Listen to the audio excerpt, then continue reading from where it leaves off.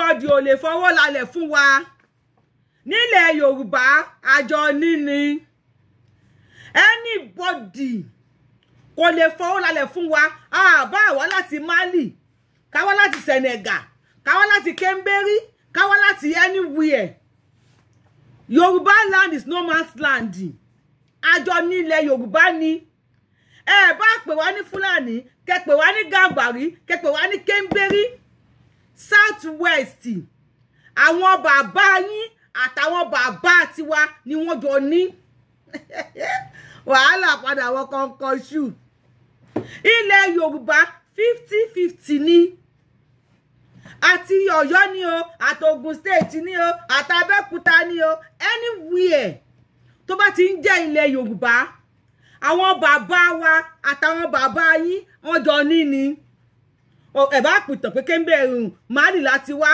bá láà nílùú bá sọ pé inú gbọ́n là ń gbé àwọn àtàwọn bàbá yín lájọ ní fẹ́ gbọ́ gbólóhùn tẹ̀lé máa gbọ́ láìpẹ́ ọjọ́ nìyẹn ó ti clear nísìn wípé everybody báyìí South West ni wọ́n padà fi ṣe ibùgbé Yorùbá wọ́n padà drag àwọn ilẹ̀ wa mọ́ wa lọ́wọ́ ó ti clear báyìí ṣe rí ọ̀rọ̀ omi ẹ̀kún omi tó ṣẹlẹ̀ ní Borno State ó ti show every damn thing Yorùbá mi ò ní kẹ́ ẹ jà o ẹ ṣàfọwọ́lé wọn kẹ́ máa wòran bẹ́ẹ̀ yẹn bẹ́ẹ̀ ṣe ń wò bí ẹran tó bá fi bọ ifá bẹ́ẹ̀ náà ni kẹ́ máa wò ẹ má wulẹ̀ sọ̀rọ̀ o àwọn tó bá ń jà fún Yorùbá nation ẹ bẹ̀rẹ̀ sí ní bú wọn ẹ continue ẹ̀kọ́ ti fojú mímu hàn nísìn nígbà tí omi ya wọ Borno ní last year tí wọ́n ń pariwo pé àwọn Cameroon wọ́n láwọn máa ṣí lágbódàmó àwọn máa ṣí lágbódàmó wọ́n pariwo fún Nàìjíríà títí ṣé wọ́n take precaution ṣé wọ́n ṣe tó yẹ kí wọ́n ṣe mọ̀ pé wọn ò ṣe wọ́n wá ṣí omi lẹ̀ omi ya wọ Borno ṣe tẹ̀sí gbọ́ wípé wọ́n ní gbogbo àwọn agbésùmọ̀mí terrorist wà nínú ẹ̀wọ̀n ṣé ẹ ti gbọ́ wọ́n ní gbogbo wọn náà ti sá àdùwà tó mi dé wọ́n ní gbogbo wọn ni wọ́n ti sá kúrò nínú ẹ̀wọ̀n nígbà tó mi dé ẹjọ́ ibo ni wọ́n sá lọ ọ̀nà bẹ̀rẹ̀ tẹ̀ kọ́ là ń lọ akànyà síbẹ̀ ni now Cameroon ti wá make announcement wípé àwọn tó máa ṣí omi míì lẹ̀ for next 7 days àwọn máa ṣílẹ̀ díẹ̀ tómi ẹ máa fi wọ 100 centimeter 11 states lólómi ẹ máa affect ní Nàìjíríà lára 11 states yẹn River Benue wà ń bẹ̀ Adamawa wà ń bẹ̀ Taraba wà ń bẹ̀ Benue wà ń bẹ̀ Nasarawa wà ń bẹ̀ Kogi wà ń bẹ̀ Edo Delta Anambra Bayelsa Cross River àti Rivers gangan ó wà nínú 11 states tó ní ẹ̀kún omi máa jà Nigerian government sọ lérèfé ṣé wọ́n ti take precaution mo wá fẹ́ bí èèwọ̀ tó jọmọ Yorùbá ẹ máa gbọ́rọ̀ lẹ́nu very dark man Isaac Fayose òun náà máa sọ̀rọ̀ ẹ máa gbọ́ bìtìbìtì ọ̀rọ̀ lẹ́nu wọn owó tí wọ́n gbé fún wọn ní Borno àti owó tí UN tí wọ́n gbé fún Nàìjíríà wípé kó fi rescue àwọn tó wà ní IDP camp ní Borno àwọn tí èjò ya síta kíní kan ya síta tí wọ́n ń lé wọn káàkiri ẹ máa gbọ́ bìtìbìtì owó ẹ fẹ́ gbọ́ wọ́n ní Borno state governor ó ti lọ síbẹ̀ o ó ti yá 10,000 naira lé wọn lọ́wọ́ àti spaghetti ó wá ní gbogbo wọn kò lá IDP camp fídíò wà mí bí èmi kọ́ ni mo sọ fídíò very dark man ń sọ báyìí omi lé sí lójú èpè ló gbé wọn ṣẹ́ omi ojú ẹ̀ lérò ó pọ́n bí ẹ̀yìn iná ṣe mo fún àtọ́rọ̀ omi yẹn ṣẹlẹ̀ ṣe mo fẹ́ very dark man lọ síbẹ̀ ó lọ bá wọn ó rí àwọn tí wọ́n wà ń bẹ̀ obìnrin mi omi ti gbé ọkọ ẹ̀ lọ ìyá mi omi ti gbé àwọn ọmọ ẹ̀ lọ ọkùnrin mi omi ti gbé ìyàwó ẹ̀ lọ ìwọ̀nba àwọn wọ́n ní millions over a million people ni wọ́n wà the place àbí this place ni tí wọ́n wà ní IDP camp ní Borno State. Bàbá Tinubu wá fún ní 3 billion each state, 3 billion naira. Wọ́n wá ní UN náà tó wá gbé bìtìbìtì owó fún wọn. Now, wọ́n ti ṣí wọn lẹ̀ báyìí sìn. Àwọn over 1 million yẹn ibo ni kó máa lọ. And when Nigeria people said 1 million, ẹ̀yin náà mọ èèyàn tó máa jẹ́. Wọ́n ní èèyàn 300 ló kú. Over 1 million ló wà displaced. And over 1 million yẹn ibo náà máa lọ. Now, one of the ṣí omi 7 days mi kalẹ̀. Ó máa bẹ̀rẹ̀ láti àná 17th Tuesday of September 2024. Wọ́n máa ṣí yẹn náà for the next 7 days. Ọjọ́ kejìlélẹ̀ tá wà yìí. Omi mi àtún wá ya wọlé. Everybody wá mú eré. 11 states tí mo kà yẹn. Nígbà tí omi bá gba gbogbo bẹ̀ lọ́wọ́ wọn tán, tí ò sí pé wọ́n ṣe precaution kan. Tí ọdún 7 days sí wá ya wọlé, tó wá ń ru anybody lọ. Tó bẹ̀rẹ̀ sí ní ru àwọn èèyàn lọ. Àwọn tó bá kù, ibo ló máa sáwọ̀. Southwest. Àwọn ọmọ yẹn á gbọ́ ìtàn. Ìtàn tí etí ikún gbọ́, tí ó fi di. Àwọn ọmọ yẹn á gbọ́ ìtàn. Wọ́n á sọ ìtàn fún àwọn ọmọ yín. Wípé àwọn abájọ tí wọ́n ṣe mú Yorùbá dání pé ẹ lè lọ. Yorùbá là ní dàbí Rìsàfúà ni. Tó bá ti ẹ máa ń pa wọ́n lé Haúsá, ibo ló máa ń sáwọ̀. Ilẹ̀ Yorùbá náà ń sábọ̀. Lagos, wọ́n ní no man's land ni. A ṣe ń yẹn àti ìrun tán, omi tún ti ń rù wọ́n lọ. Wọ́n tún wá ní another 11 states mi. Omi tún máa padà kó wọn lọ. Àwọn tó kọ̀ máa wá sábọ̀. Wọ́n máa wá pe àìtàn fún àwọn ọmọ wa lọ́jọ́ iwájú. Ẹjọ́ tó yẹ lọ́hùn, àwọn àgbààgbà ilẹ̀ Yorùbá dà. Àwọn Afẹ́nifẹ́re, àwọn wà tí wọ́n ti ń jà fún LP. LP o, wọ́n kówó jẹ o, wọn ò kówó jẹ o, àwọn wà ń bẹ̀. Àwọn àgbààgbà Yorùbá tó kù. Àwọn kan support bá Tinubu, àwọn APC. Àwọn PDP tó jẹ́ àgbà Yorùbá náà, àwọn náà wà ń bẹ̀. Gbogbo àgbààgbà Yorùbá pátápátá politics náà wá ń ṣe. Wọn ò kí ẹ̀. Despite pé wọ́n sọ pé omi máa ru àwọn èèyàn lọ ní Nàìjíríà. Ǹjẹ́ a rí kí politician kọ́kọ́ bọ́ta Kwara State ti announce. Àwọn ti ṣe jingle fún àwọn aráàlú wọn, àwọn ti announce. Wọ́n ti ṣe jingle wípé kí àwọn aráàlú àwọn kó máa palẹ̀ mọ́. Wọ́n ti ṣe program oríṣiríṣi lórí rédíò, lórí tẹlifíṣàn. Ṣùgbọ́n other states, àwọn River State, ìjà kí ni wọ́n ń jà? Ìjà election, wọn ò rí tẹ́ anybody rò. Omi ò bá àrùn anybody lọ. Ṣé rí wípé àwọn United Nations, even the whole world, mi ò mọ ohun tí wọ́n fẹ́ gbà ń bẹ̀. Tí Nàìjíríà bá fẹ́ yáwó nísìn, IMF kí àwọn ti yá wọn lówó. Nàìjíríà fẹ́ ṣe lè kí àwọn ti fún wọn lówó. Ayé kòró, wọ́n ti gbówó lẹ̀ fún wọn. Ta ni kòró mú Nàìjíríà? Now, omi tún ṣẹlẹ̀ ńsìn, wọ́n ti gbé bìtìbìtì. Ẹ máa gbọ́ owó kalẹ̀ fún wọn. Owó tí wọ́n ti wá ṣí àwọn ará IDP camp kalẹ̀ ńsìn, wọ́n ní kó máa lọ. Ibo náà máa lọ. Ẹ jẹ́ gbọ́rọ̀ lẹ́nu Àbúrò Ayọ̀fáyọ̀ṣe náà Isaac. Wọ́n kọ́kọ́ sọ̀rọ̀ náà. Aláwàdà kúkú tiẹ̀ ló kọ́kọ́ sọ̀rọ̀. Àmọ́ náà ṣe pé Maiduguri, 80% of Maiduguri is underwater. Do you know why? The reason why is because the civil servants that are supposed to be maintaining the dam, they are corrupt. If they are in China right now, half of the civil servants that are in charge of the dam, they will be on death row. They don't buy so many people. Maiduguri prison, a lot of people don't buy. A lot of people don't go. That's why they allow others to escape. There's no way anyway they have to escape or they drown.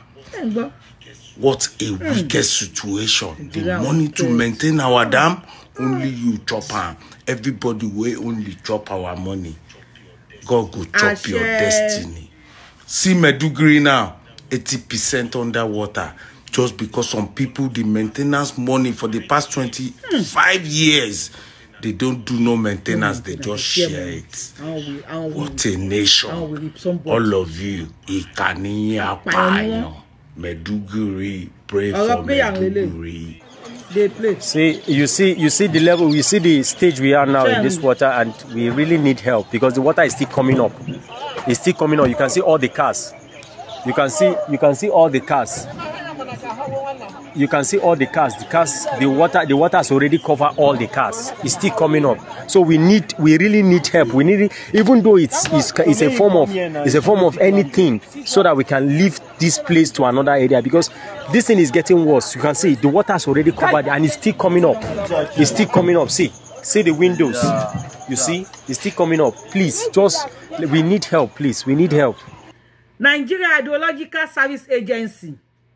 Ọ̀gá wọn ti sọ̀rọ̀. Mr. Umar Mohammed. Olómi tó fẹ́ sílẹ̀ ní Cameroon. Láti Lagdo Dam. Ó ní kẹ́ máa expect mọ́. Wọ́n kàn sọ nínú paper. Precaution wo ni wọ́n take? Wọ́n gba owó, wọ́n jù sọ́hùn.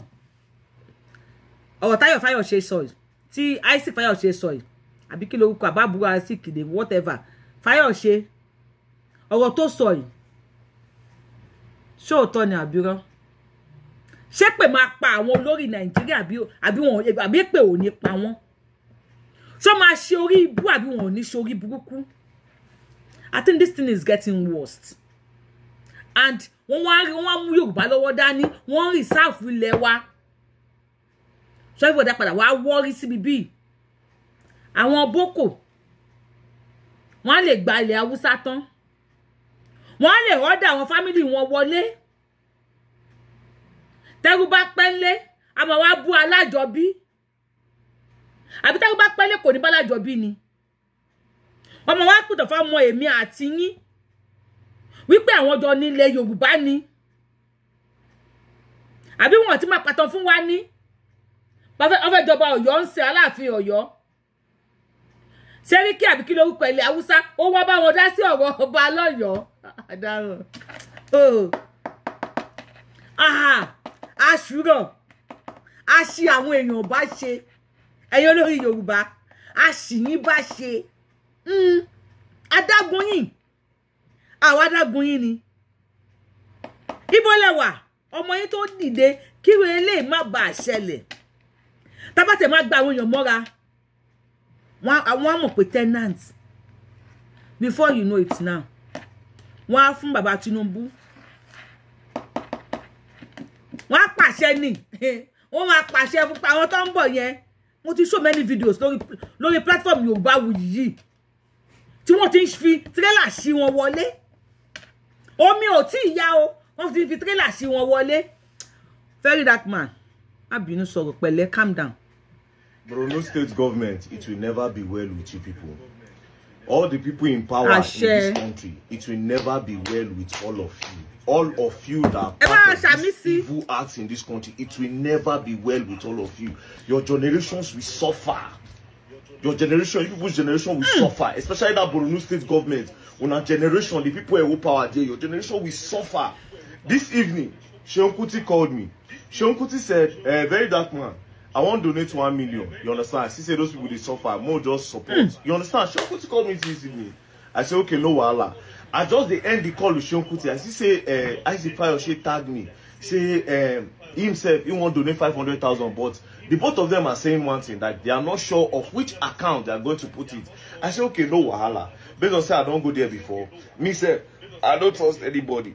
May they send the money, 1.5 million. Maybe I go add like maybe 3 million or 2 million, you know, or 4 million. Then, because I know that they don't have water in the IDP camp that I went to, right? You see? I know say they don't get water for the IDP camp. So I say, okay, I'll go do borehole for there. Calculate borehole. Maybe I have to do like 3 boreholes. You understand? Immediately I picked up my phone. And then I called the people in the IDP camp, like my guys. I called them. I said, okay, man, good news. Don't want bring money. Somebody don't bring money. I'll go out down with my money. I'll go do borehole. So made a plan, go the IDP camp. These guys just told me this evening, look at the news of this evening, that the government came, gave them 10,000 naira and spaghetti and pursued everybody out of that place. See this video of the, just imagine the numbers of people that are in that place that day. See a bird eye view of the location. Now, see the crowd that they pursued Everybody outside, everybody, they pursued everybody outside. These people, flood have carried their houses. Over 300,000 people, flood don't pack their house. Do you understand? A lot of children in these streets. Let's not even talk about the disease where we start from, because there will be serious cholera outbreak. Do you understand? They don't pursue all of them, go outside. They don't pursue all of them, go outside. See videos now. This one, this night, I tell them, they do one. Watch.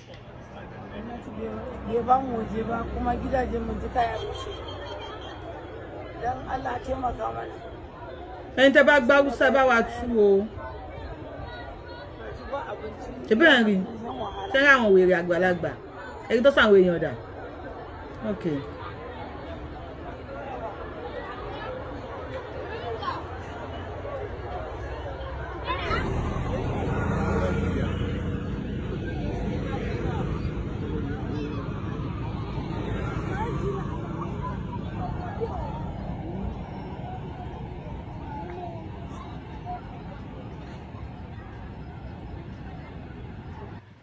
See other videos. Èmi yóò jọ wọ́n lójú. Wọ́n yẹ máa dépò ní àwọn wèrè.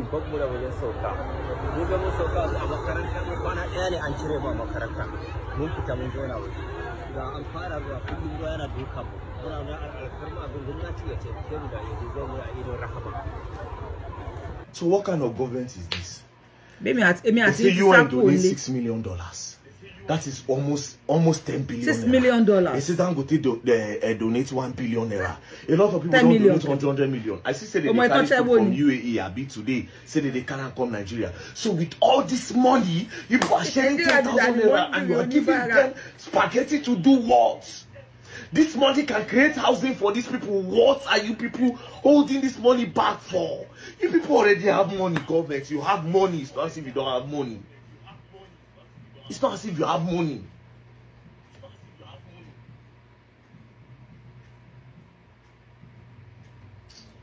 Nobody should donate any money to Borno State again. Dear international bodies, nobody should donate anything. They are not giving this money to these people. It is not getting to the hands of these people. The government has this money. They are not giving it to the people. Do not donate money for Borno State again. Please, I beg you. These people will not get this money. These people are not getting this aid. Don't donate anything to Borno State. Don't donate anything to Borno State. Boy, about our comment section. We pay UN, don't donate any money to Nigeria again, to Borno State again. Hashtag United Nations, stop giving money to Borno State people.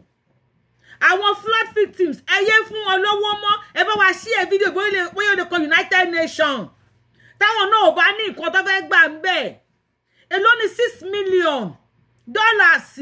Hello, ba mi da no tap send o le nwo legbe mi yen. Hello, promo code mi Abiola TTS.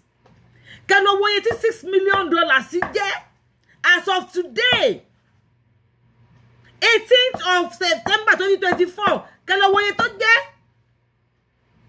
E wa gba owo yen, and even Dangote donate 1 billion naira. And individually, I will not donate owo only 100 million, only kini kan million. Wọ́n ló wá fún wọn ní 10,000 pẹ̀lú spaghetti. Wọ́n ló ní kàn fine ìwé wọn. Ṣé bí àwọn yẹn ni wọ́n ṣe fídíò fún Very Dark Man tẹ́ ń gbọ́hùn lẹ́nu wọn yẹn. Many of them non sunkún. Ibo ni wọ́n máa darí sí. 10,000 naira ṣó lè gbé wọn láti Borno lọ síbo. Ibo ló tún wà saver ní Nàìjíríà lẹ́yìn South West. Àbí kí lẹ ni mo sọ, ibo lẹ ipò tún wà safer díẹ̀ ní Nàìjíríà. Ṣé o lè borí ní ilẹ̀ Ìgbò? No, mo ń bèrè ni ṣáwọn eléyìí wọ́n lè wọlé Ìgbò lójú àwọn gangan ṣì àwọn tó pé àwọn ọmọ science student ṣé yọ́n lè ṣe èèyàn lè rìn gbèrègbè kan, because look wọ́n yàtọ̀. Yorùbá ò jọ Ìgbò, Ìgbò ò jọ Hausa. Tó bá ti yọ àwọn Ìgbò tí mo pé wọ́n kì í jẹ ṣúkúdì. kò lè sí ló jẹ́jẹ́ nẹ́ẹ̀tì láàrin wọn ṣé wọ́n darí sílẹ̀ Ìgbò Ìgbò náà máa darí sí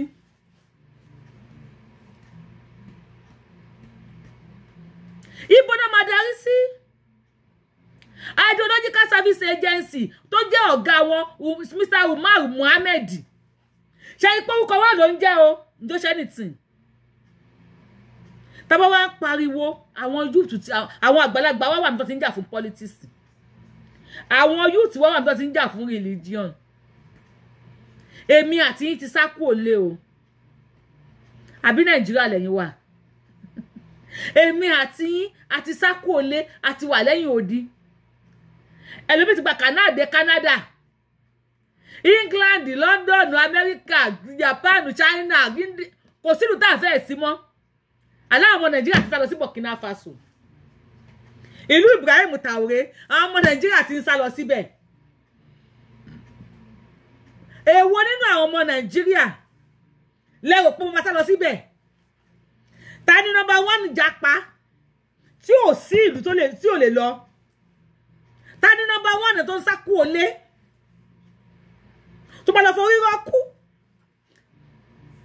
if you have what it takes please japa o má ní mo discourage ẹ o èmi náà japa ni o tó bá wá japa tán pátápátá I think this is what they want every one of us ká japa ẹni tó lẹ́gbọ́n lé tí ń fa ẹ̀gbọ́n ẹni tó lábúrò lé tí ń fa àbúrò ẹni tó ní kíní kan tí àwọn tẹ̀dẹ̀ ń wò ti dá fẹ́rí dákùmá ní interview yìí ṣáwọn rẹ́dí àti japa àwọn olè tàbá wá kọ́ kalẹ̀ àwọn náà máa wà ń bẹ̀ tẹ́lẹ̀ mi bá wá dé láti ìlú òyìnbó lọ́mọ ẹ̀ kan fi igi kan fi sún ẹlòmíì lẹ́nu nínú wa àbí kí ló kù báyìí ayẹyẹ ní ẹjẹgbẹ Yorùbá nation ẹlẹ́ẹ̀gbà bàbá Tinubu lójó ìyàdó tó dáta kú yìí ọ̀bọ̀ ti ẹ̀gbọ́n pa à ń pariwo kò gbọ́ à ń palantia kò gbọ́ àwọn ṣáà ṣe fàájì lọ ní rẹpẹtẹ ẹ wo very dark man ọmọ burúkú ó lọ́jọ́ tiẹ̀ ẹ wo ọ̀rọ̀ tó sọ tó ní ṣeun kú ti pè òun àṣà people ti ń ṣe connection wọ́n ti ń connect ó ló fẹ́ lọ ṣe bọ́ọ̀ fún wọn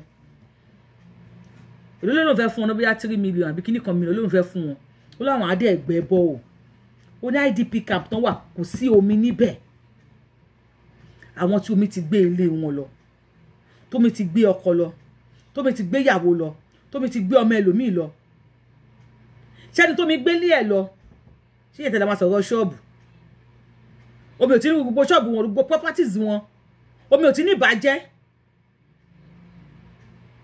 kí ni ọmọdé lè lọ bá up to now wọn ò tí ì ṣí yìí tó fẹ́ ṣí o wọn ò tí ì ṣí yìí tí wọ́n fẹ́ ṣí o àwọn èèyàn lè padà sílé and kí ló yẹ kí Nigeria government máa ṣe lọ́wọ́lọ́wọ́ yìí kí pé gbogbo drainage kó take precaution gbogbo drainage gbogbo water passages kó máa dàwọn èèyàn síbẹ̀ pé yá ẹ máa tú ẹ máa ṣe gbá ẹ máa ṣàwo ẹ máa ṣe kòkó bàbá ṣàsùn àwọn tó fẹ́ ṣí omi ní Cameroon àwọn ẹran kọ̀ǹtúrà iye Nàìjíríà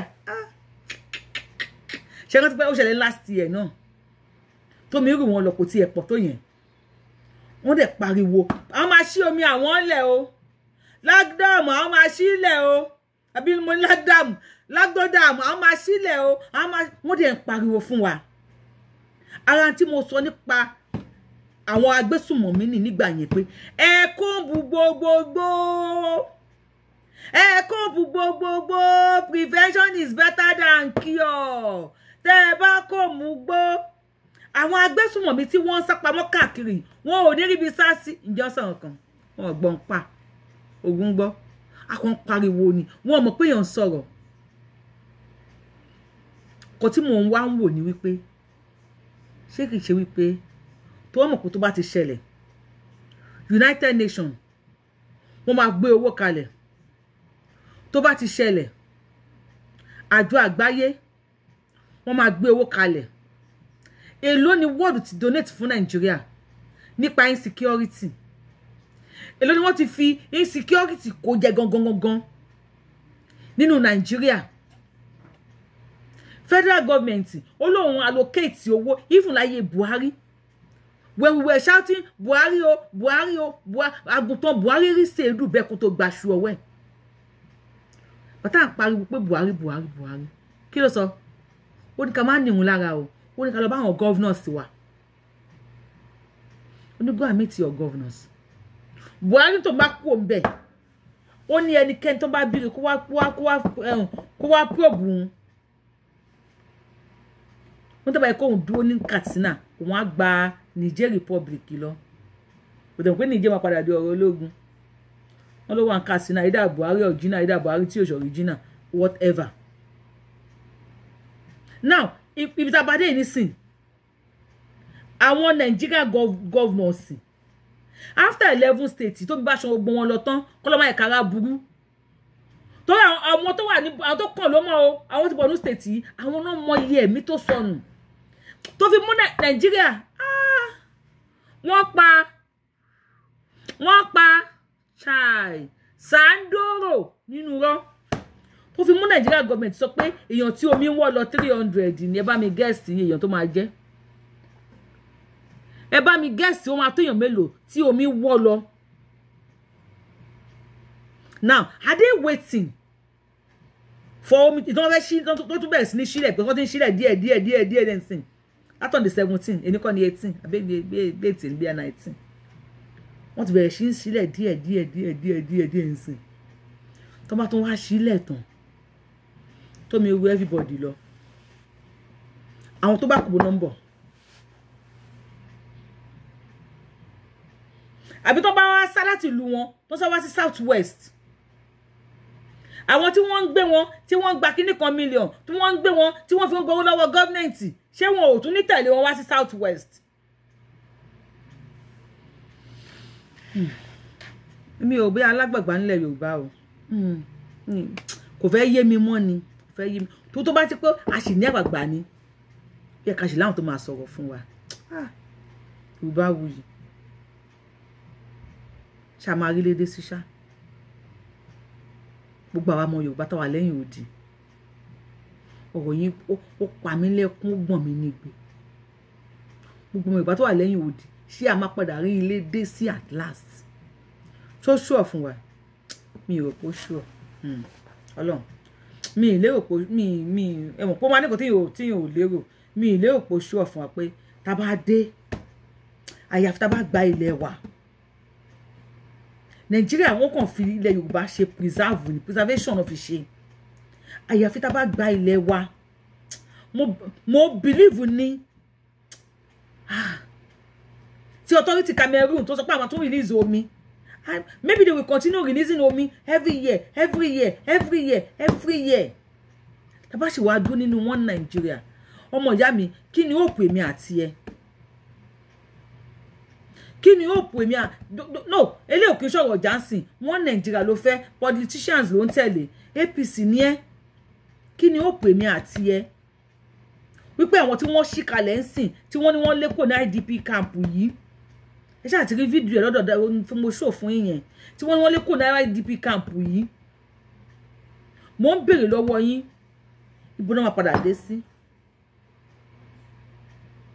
tó bá yẹ pé ẹ̀yin náà ni ẹ ṣáà máa wá alternative bàtọ́ fẹ́ pa wọ́n tán lógùn state ṣe bá wọn lógùn state wọ́n lọ ṣe refugee ní Benin Republic bó ṣe máa rí nìyẹn oníkàlùkù máa wá mí sí ní ibo ni káwọn sá lọ ibo ni káwọn sá gbà and for how long do we continue this way? Ó mà ṣe ó mà ṣe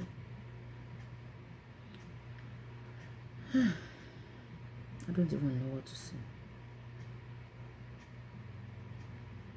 Jọkànjọkàn ṣá Elédùmarè á gbà wá á bọ́ lọ́wọ́ ẹ̀yin ajogun ẹ̀ I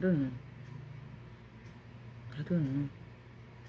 Kwara state ń sìn wọ́n ti pariwo fáwọn tiẹ̀ ó ní kán take precaution wọ́n ní gbogbo drainage ń sìn káwọn máa wọ́n ti ní kó máa wọ́ gbogbo drainage ní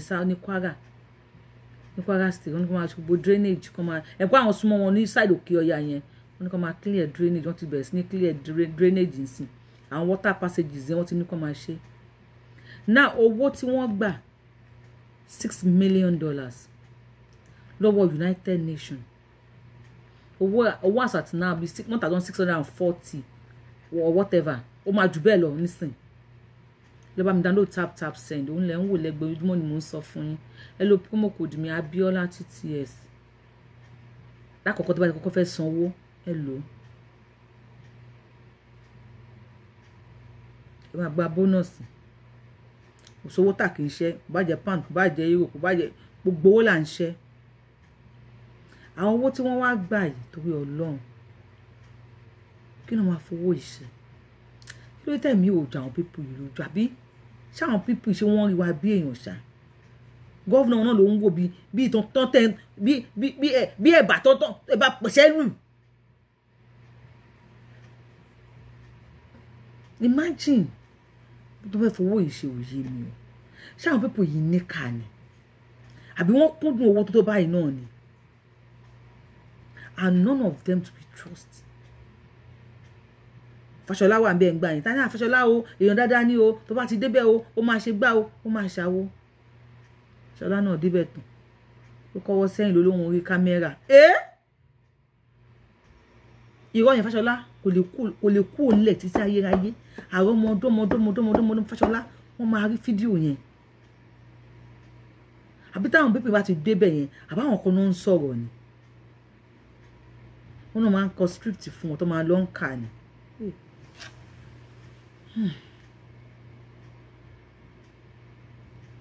Yorùbáwùyí lórúkọ mi Yorùbáwùyí lèmi ń jẹ́ ẹ wò pé mi ò rẹ́rìn jẹ́ kí n rẹ́rìn Yorùbáwùyí lórúkọ mi Yorùbáwùyí lèmi ń jẹ́ in case you are seeing me for the first time I am the one and only Akalolo of Yoruba land adáwọn ilẹ̀ Yorùbá wọ́n jẹ́ ọmọ lọ́yẹ́ lóye tí èpè méjì abẹ́ni ọmọ òṣèré pààrọ̀ ẹ tó máa pààrọ̀ tí wọ́n adéwájú federal government tó bá sáìn ẹ̀ tó ráwọn eléyìí aláì wọ́n lè yọ ọmọ nínú aláboyún wọ́n ní olè wọ́n lójú kòkòrò kò sí nǹkan tí ò pé sí wọn lára tán tó bá mọ̀ pé wọ́n tún lè bá mi kọ́ sí comment section wọ́n lè fa ọmọ yọ báyìí nínú aláboyún tó máa sáìn nìyẹn àjẹ onítọ̀hún àti wọn á lọ rí Elédùmarè láṣẹ Elédùmarè ni torí àwa máa sòótọ́ fún yín kí ẹ jẹ́ kí ẹ̀mí èèyàn báyìí kó jọ yín lójú